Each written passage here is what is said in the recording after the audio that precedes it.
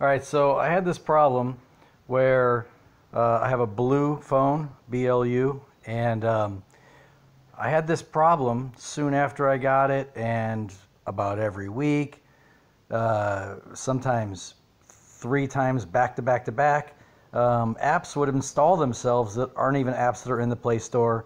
They would use a bunch of data, different things like that. And as a matter of fact, there was also a correlation with Google Drive.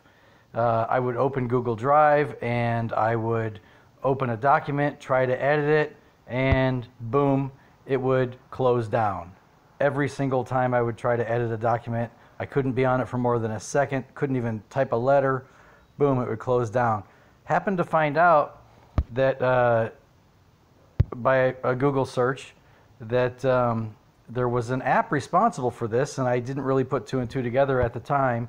But when that Google Drive document would close down, CC Cleaner would open up. I uninstalled CC Cleaner, and all of a sudden Google Drive works.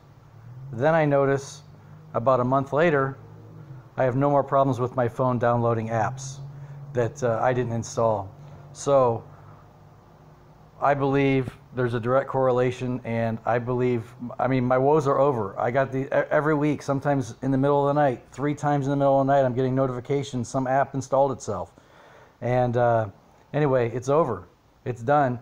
CC Cleaner was the app that, for me, was responsible for that.